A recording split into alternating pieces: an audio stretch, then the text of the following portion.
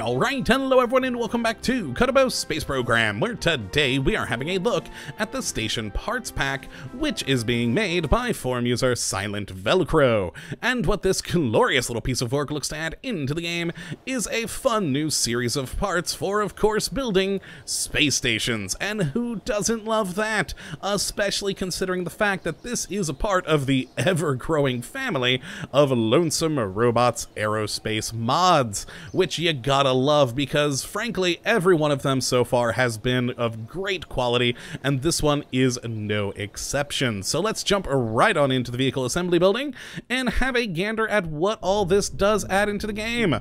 So let's grab ourselves a Mark 1-2 command pod for size comparison's sake, and then turn on our filter, leaving just a Lonesome Robots. And we'll start, of course, by looking at the station L1 probe core, which is quite a lovely little part there. It will be, of course, the heart of any station, pretty much, that you build with this pack. And overall, very nicely modeled, very nicely textured. And as for its stats, it is, of course, an unmanned command pod with a built-in data transmitter, reaction wheel, SAS, and 1,000 electric charge. Now, of course, my personal favorite part of it, since I'm a sucker for any animations, is, well, we can extend the antenna, and it amuses me that it just kind of flips out like that. Now, I also should point out, because, well, you can obviously tell right here that we have a very reflective texture, and I know that in the past, when we've looked at other LonesomeRobots Aerospace mods, some of you guys in the comments have complained about frame drops when you do use these, so be fairly warned here that yeah, there's a lot of these textures in this particular mod pack. Now, personally, I've never had the frame rate issues with these reflective textures, but if you do, definitely keep that in mind. Now, besides that, though, we also do have a fun light which sits inside this little gantry area here, which we can turn on and off. A very lovely part. And I should point out the L1 aspect of this, and that basically designates the sort of shape of this thing.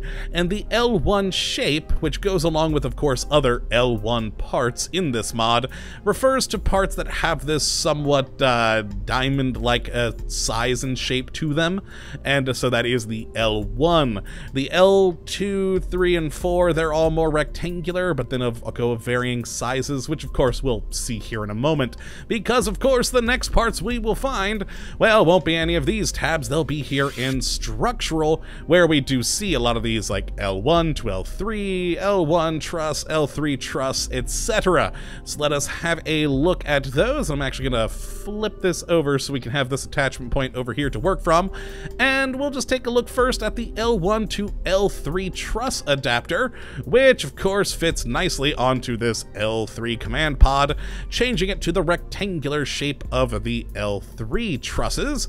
Now, we also then have an L1 truss that is just in that diamond shape, though interestingly, it is actually more rectangular. You can see that diamond shape there, but at the same time, it sort of goes out and we have those side panels, which of course do have attachment points, so you can go off of 4 different sides with this one particular piece, which is always good.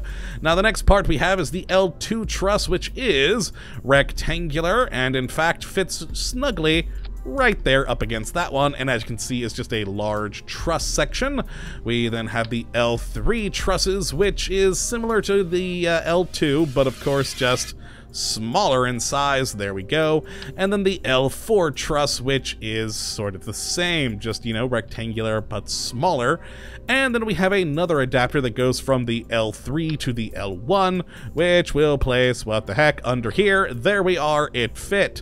And yeah, so just a nice little selection of different trusses for you to build different structural bits of the ship with.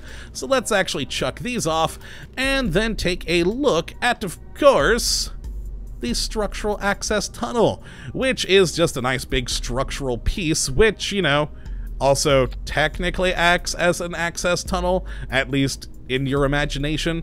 As for the game, though, it literally just functions as a nice big structural chunk, which is always good to have. And then we also have this station radial structural attachment point, so if you ever do have a part where you'd like to build off from, say right here, there we go. We now have a nice little hatch there and an attachment point that we can then build off from with the station. Always good to have. And then the last part here in this category is the Station Exposed Facility.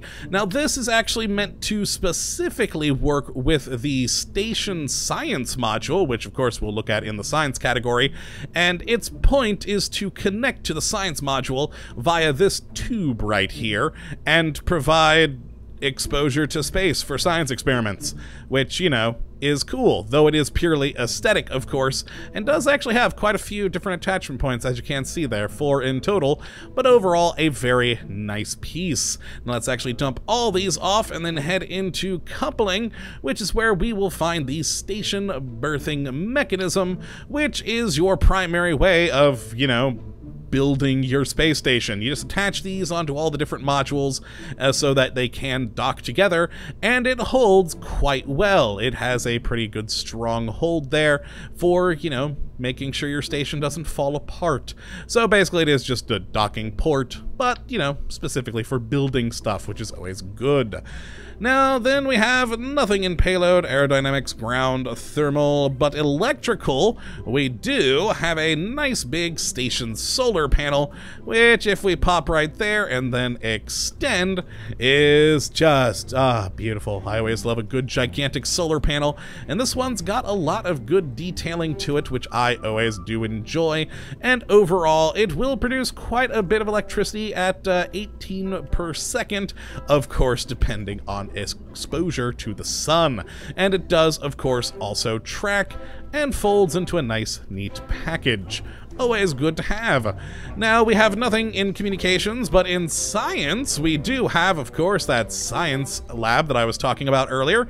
So let's actually pop that on here real quick and just quickly go back to structural to grab that, and you'll notice that there is an attachment point right there. So we have the sort of main central attachment point here where you would attach it to the rest of the station, and then there's this attachment point here specifically for this weird science exposure to space thing. So there you go, it fits right there quite nicely. And fun fact about this science lab, besides it being a functional science lab as far as the game's concerned, it also is the first of the parts that we're looking at here with an internal view. There are 4 parts that have internal views, this being one of them, as well as, of course, 500 electric charge, which is always good to have. And other than that is just a nice shiny science lab, and I quite like, actually, the different stripe that it has along here. It's really the only one of the different modules that we have that has this stripe, so it's quite unique and cool. The rest are just, you know, shiny textures. But let's move along. We'll chuck this off and head down to where the rest of the parts live in utility. Now, the first one we have here is the station airlock, which is, you know, just a nice big airlock that we can actually open right there, so we can pop that open and close for getting a Kerbal out from that hatch. And then this bit up here is the perfect location for, of course, having a docking port, and we also do have lights right there at the bottom for the airlocks to make it, you know, easier for your Kerbals. Always a good thing to have. On that very cool little thing, gotta enjoy it. Always good to have a fun airlock. Now the next part is another interesting one. This is the Station Alternate Propellant Storage Module, which we just chuck on there is a very big shiny container which holds liquid fuel, monopropellant, and oxidizer. And this is because, well, it's here rather, because I don't have TAC life support installed. This mod is fully compatible with TAC life support, and if you did have that installed, this would actually be renamed Station Waste Container Module and would be used for waste storage. But since I don't have TAC life support installed, it instead is this, and, you know, stores fuel instead, which I think is quite cool. So if you do have TAC life support, it is fully compatible and you'll have a different part, which is good to know. Now the next is the second of our 4 different internal views, and that is our cool little cupola module here. It does have a very beautiful internal view, and we can of course open it up so you can, you know, see out into the world, which is pretty sweet. And yeah, overall it's just a nice little 1 crew capacity thing. Very fun. Now the next is a small little station light, not exactly the largest thing in the world and doesn't produce a huge amount of light, but it will sort of project outwards a bit and is perfect for helping to illuminate hatches or other important things on your station. Just a nice little useful light. Now the next is the Station Living Quarters Module A, and this is the 3rd internal view module that we have. As well, it's a living quarters, so you need to put some Kerbals in there, and in fact it will hold 2 Kerbals. It will have the standard crew report and also holds 400 electric charge, and overall it's just quite cool looking. I love all the great handholds. Very, very nice. Now the next part is the last of the 4 different internal views, and that is the Station Living Quarters Module Type RB. And this, boy, it's got a lot of things. It not only has an internal view, but of course holds 2 Kerbals. It is a resource converter where it will change a liquid fuel and oxidizer into electric charge. Also does have crew report, 400 electric charge, and also 4 lovely little offshoots that you can build from, which is always nice to have. And overall, just another good part. Now, the next thing we have is the Station Pressurized Mating Adapter, which we can, of course, just pop onto this right there to, you know, adapt into other things, and apparently goes quite well with the Hoyo CSM Lonesome Robot Aerospace mod, according to the mod page, which, I mean, is always good to know. And then the final thing we have is the Station, oh, let's actually chuck this off because this is kind of a large part, the Station Propellants and Resource Module, which is just a gigantic resource tank holding 600 electric charge, 1,440 liquid fuel, 450 monopropellant, and 1,760 oxidizer. It's just a big giant tank thing, and perfect for holding all your various resources, which is always good to have. But yes, that is all of the different parts for this station parts pack. So let's actually head outside to the launch pad, where I have the 4 different internal view parts ready to go, so we can actually take a look at those in a controlled environment, and then we'll take a quick gander at a space station I built earlier using these parts. So we'll start up in the science lab if we go to view in there, and there we are, our lovely science lab here with all sorts of fun things. Now this mod does actually come pre-packaged with assets as well as texture replacer, module manager, and raster prop monitor, thus all the really cool things in here. But yeah, just some nice internal views. Let's go to another Kerbal in here. Just you know, a nice little science laboratory for you. Now we are in one of the 2 living modules, which oh, this is the RB. You can tell, of course, because we have those 4 other offshoots for the station, and we have, of course, 2 seats in there. And now we're in just the standard living module, which is the same interior. It just doesn't have those other 4 modules that we can, or the other 4 hatches rather, that we can see. There we go. And then finally, the cupola module, which I completely forgot to open. So let's actually, I mean, as you could tell, we could still see through that, but, you know, still, it's nice to have it properly opened. So we can then, oh god, we gotta go all the way over. There we go. Now view through it without weird texture glitches. Yes, just a nice, fun little internal view.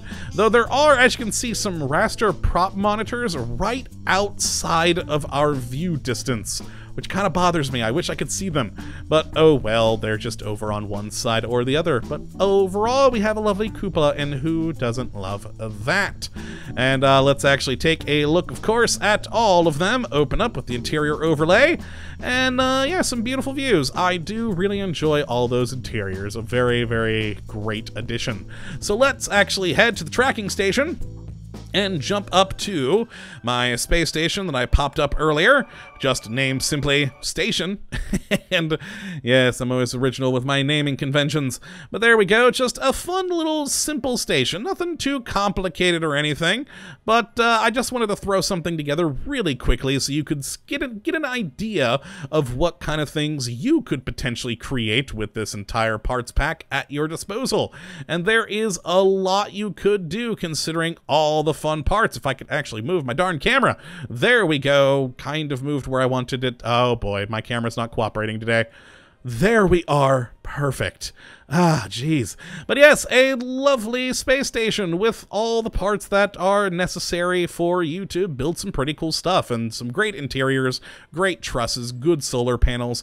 All in all, a good kit of space station parts. That, of course, goes well with all of the other Lonesome Robots Aerospace parts packs for you to enjoy and build even bigger and cooler things with. So if you would like to check this mod out for yourself, and I would definitely recommend that you go and do, you can take a look at the link in the description as per usual. But that is going to be it for today, my friends. I hope you all have enjoyed this video, and that you do come back for the next, when hopefully we'll be looking at another wonderful parts pack. But until that time, thank you for watching, and as always, have a good one.